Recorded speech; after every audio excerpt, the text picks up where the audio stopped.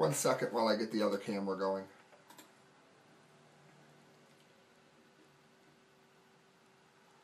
Greetings, unsettled souls! Welcome to the Correct Views. It's Sam Gangi here doing political commentary for the Media Speaks. You might have read my work at Teddy Stick or the Conservative Daily Post. Maybe blasting news. That's me, guys. Massive Fukushima update time. One of the most important shows that we do, and let's face it, one of the most important shows that anyone can do. I'm going to let people trickle in live and remind you that this is listener supported. Go through my videos. I don't even drop many F-bombs on air. Out of the 700 and some videos that I have up, I think I may have sworn in any significant manner maybe in 20 of them. Do you know that YouTube has moved to not allow those of us who are not raging socialists to have monetization?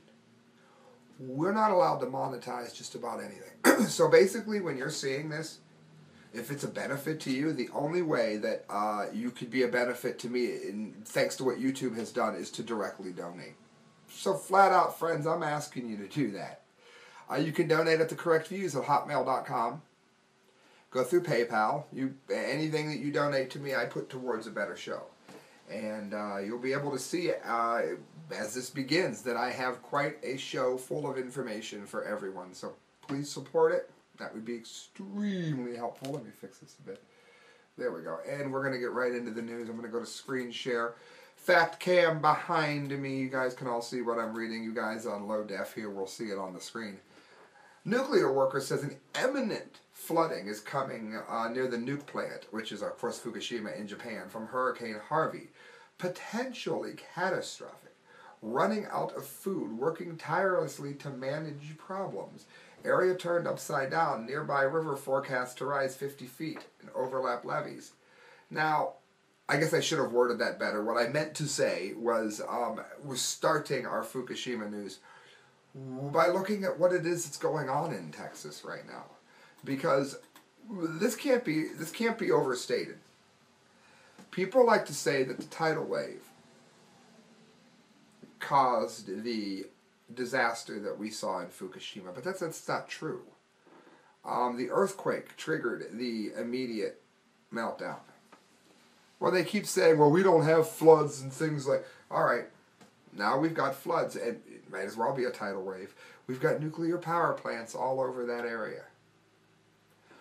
We have built bombs posing as power plants. Even though they lose money, they lose massive amounts of money. And when storms come in, or any kind of a disaster at all, we welcome it. You greenies, I have a lot of Green Party people that watch this show. Let me ask you something. What the hell is wrong with you?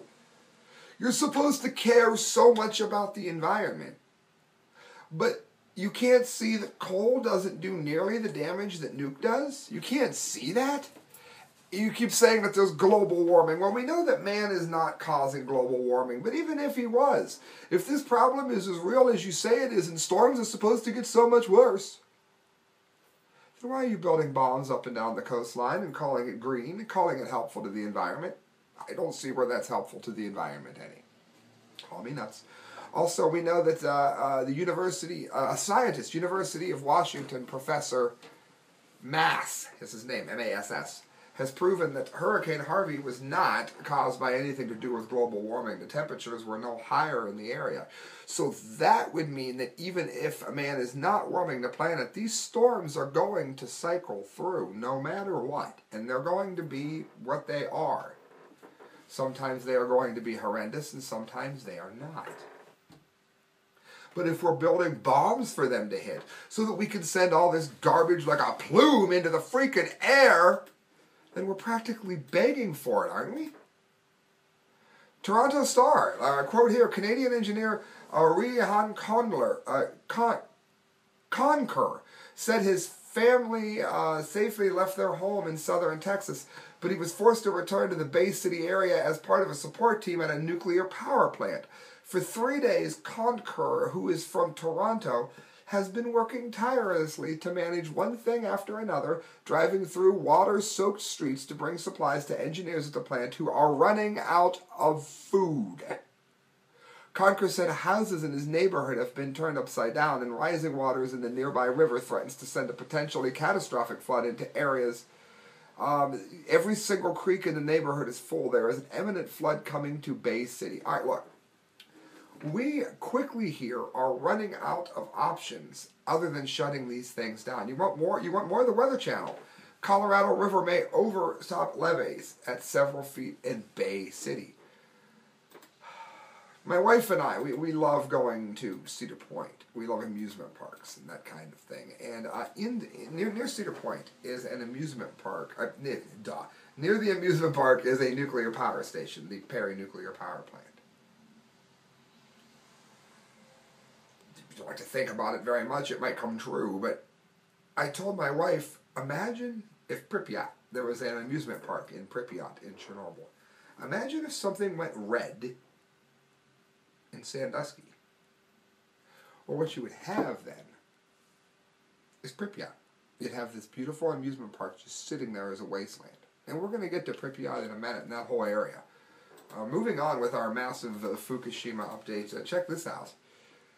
This is from neonettle.com. Don't think they've ever been on the show before. So, welcome aboard. Fukushima scientists' days of eating fish from the ocean are over. Now, I've been warning anybody that would listen about this. You can't just go to the store anymore and buy strawberries or buy grapes or without checking where it's from. Because if it's from California, or if you're eating fish, for instance, sushi, tuna, from the Pacific Ocean, you can never do that again after this disaster. And if you do, you're jeopardizing your health. Now, I don't give a damn about what they say in regards to this food being safe or low level. There is no safe dosage of radiation. Let me repeat that. There is no safe dosage of radiation. There isn't. And what we're doing is bringing this into our bodies. We are ingesting it. And when you ingest things that are supposed to be not so harmful, like tritium, which cannot be removed from water because it is radioactive hydrogen, it becomes a component of the water. When you bring that into your body, it does horrendous, terrible, terrible, unspeakable damage to your DNA, and it can lead to your cells not dying properly, which will, of course, we call cancer. Radiation from Fukushima power plant has been continually leaking since the meltdown at this catastrophic level. Scientists are claiming days of eating fish in the Pacific Ocean could be over. Scientists have claimed that TEPCO, the company who is in charge of monitoring the plant, has admitted that radiation has been leaking into the Pacific Ocean nonstop for the past 6 years. There are also claims that an estimated 300 to 450 tons of contaminated water being leaked from Fukushima plant is happening every day. And last month, Neon Nettle reported that TEPCO confirmed its plans to release radioactive material from Fukushima into the ocean. We've covered this here extensively. They like to say that the answer to pollution, radioactive pollution, is dilution. Well, that's not true.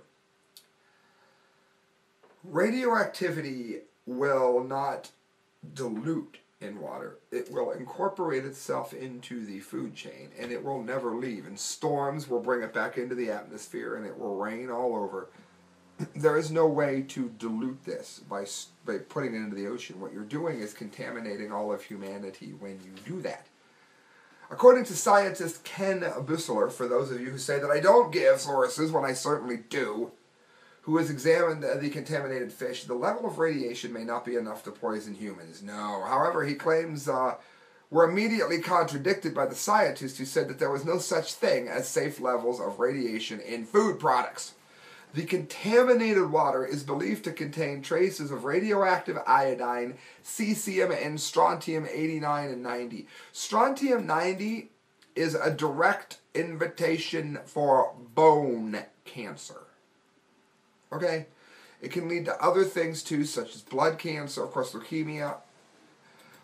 Horrible. It's toxic to all life.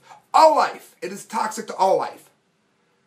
Despite efforts from the Japanese government to control the problem, the fish have still been affected by the sheer mass of the radiation spewing into the ocean.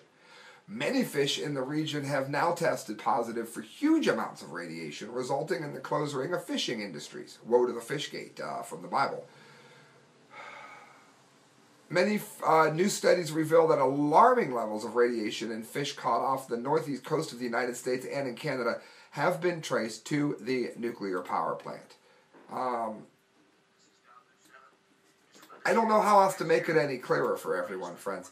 There is a need for all of us, all of you hearing this, all of you sharing this, all of you watching this, to actively get involved in not only closing nuclear power plants, but preventing new ones from opening up. I just watched on RT how in the 80s, the nuclear industry was said to have been crippled because of cost overruns and not being able to say when anything was actually going to be finished. Well, that's the same thing that's dooming them now in 2017. So that's good news. But we need to occupy these things. I don't hurt anyone, but we need to make absolute positive sure that these things, without harming anyone, do not open. Share this video. Let others know how important this is, okay? I've got 3 more to get to. I just want to give a quick shout out to the Seacrest Motel. I don't know how many of you are going to be doing something fun. Maybe you're going to be going to Cedar Point or something like that this weekend. This is Labor Day weekend coming up. If you're going to do so, then let me let you in on a little secret. The place you're going to want to stay at is the Seacrest Motel. And you're getting a great rate just for listening to us. Guys, check this out. It's for everyone to enjoy here.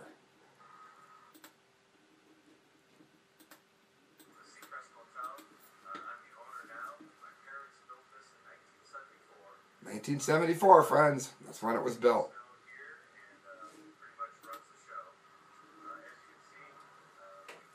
Give them a call, guys. Seacrest Motel. Let them know you listen to the show. And I promise you, what you're going to do is you're going to get a great deal.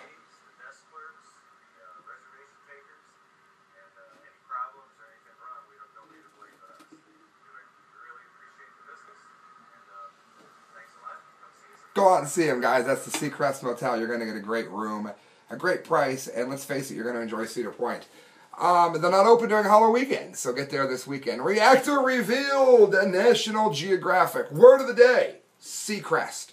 Type in Seacrest in the comment line, and I'll send you something free. I do need your address to know where to send it. Otherwise, Christelle and I have no idea. So give me your address at thecorrectviews@hotmail.com. Maybe when you donate, you don't have to. Word of the day, Seacrest. A small robot is the first to show the underwater ruins of the world's worst nuclear power plant disaster. At least they're now calling it what it is. They're not trying to say that it's a Chernobyl Part 2 because we know it's much worse. A robot sent to explore the submerged ruins of Japan's Fukushima nuclear power plant is offering a new look at the damage from the country's worst nuclear disaster. The device, nicknamed Little Sunfish, found melted clumps of material that could be fuel debris, and it was sent to locate when they did the updates on Friday.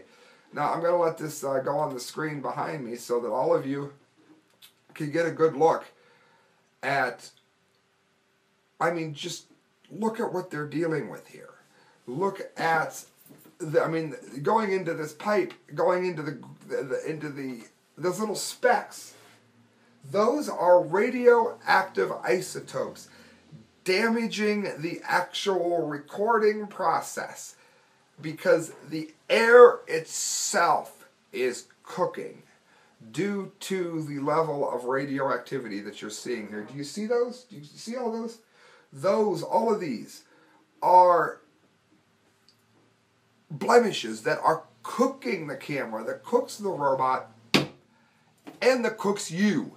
And it's spewing into the air, so I don't care where you're listening to this at. You're probably listening to it in Zimbabwe or something. It happens all the time. It's affecting you because of the nature of the jet stream and the nature of the planet. After an earthquake struck near Japan, we know that the meltdown happened. Release of nearly 100,000 people lost their homes. I'm skipping the part we all know. 6 years later, the homes remained deserted, but underwater robots could be the key to decontaminating the area and making it habitable again. Yeah, except for the fact that all of the robots to get anywhere near the area are cooked and can never be used again, and some of them, we shut that off. Some of them are so unbelievably radioactive that they can't even be handled by the crew that sent the robot in when it comes back, at least not safely. According to the Japan Times, the new robot failed to find the fuel on its first day of operations on July 29th, but offered the first look inside Reactor 3 since it failed in 2011. Video shows scattered debris and the factory remains submerged 20 feet below water. Subsequent exploration of the reactor Friday revealed melted debris that may contain radioactive fuel. That's called corium. Previous attempts to find the melted fuel at 1 and 2 have not been successful. Japanese company Toshiba has been heavily involved in the Fukushima decontamination process. Once all the fuel is found, efforts to remove it and actively contaminate the region are expected to begin after the 2020 Olympics. For one thing, bringing the 2020 Olympics into this area is, you might as well put a gun to their head and kill them. You're going to be bringing a lot of radioactivity into their bodies. And what you're going to have is 20, 30 years down the line, people having all kinds of health trouble and not understanding why. But beyond that, which is what you're going to find from people that live there anyway, beyond that, it's going to take 35 to 40 years to decommission this plant. We don't even have the technology to decommission this plant. We have to hope we can create it. We can't do anything now but send robots in that can find the part of the debris before it melts down and is no longer useful anymore. Which is what's happening to the DNA of every single person listening to this, depending on how much of anything from California, Japan, or the Pacific Ocean that you take into your body. Friends, I hate when Yahoo does that. This is one of the last two stories I have. The Stray Dogs of Chernobyl. It stands as a monument outside the new giant enclosure that covers the devastated reactor number 4 at Chernobyl.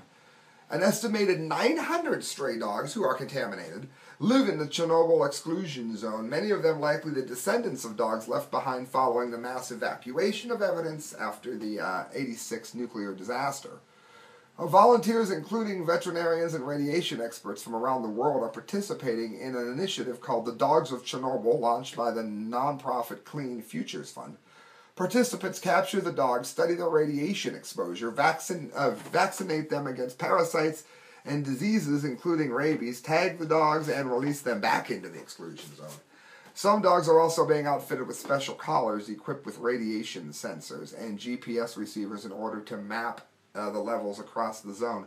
Now, of course, if they have contamination, as I go through the pictures here for you to see them, if they, I hate Yahoo, if they go through a contaminated area, if they begin strolling and walking around, they will actually spread it. Okay, we know that pollen from bees have spread it.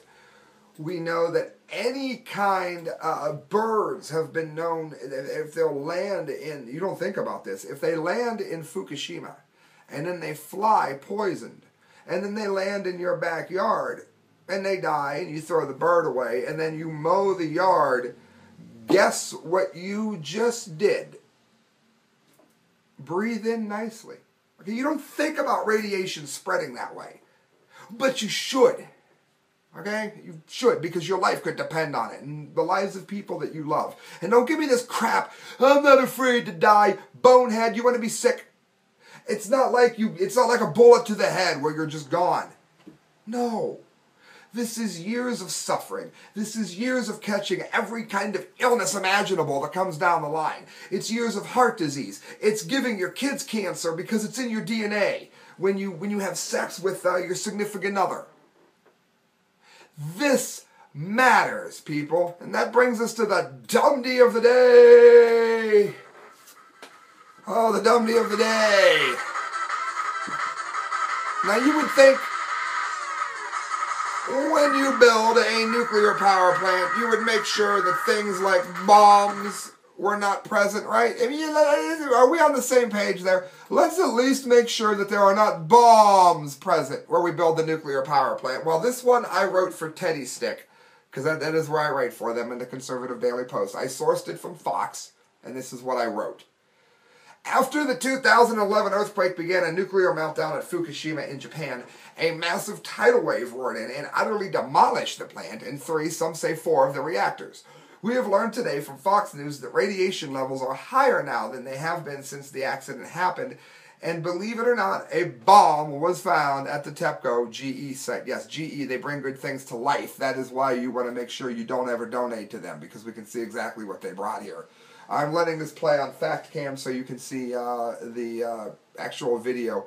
A worker found, I wrote, what is thought to be a World War II era bomb while digging in a parking lot that is less than 1 mile away from the toxic plant. As the radioactivity explodes figuratively, this literal bomb is only minutes from the nuclear wasteland.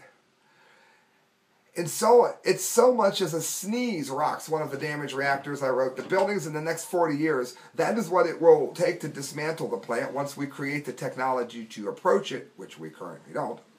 The amount of radiation that will be released, should it topple, could easily be an extinction event for mankind. Okay? An extinction event. That is not an over-exaggeration, that is not hyperbole nor analogy, but actual fact. So needless to say, finding a bomb nearby was quite worrisome.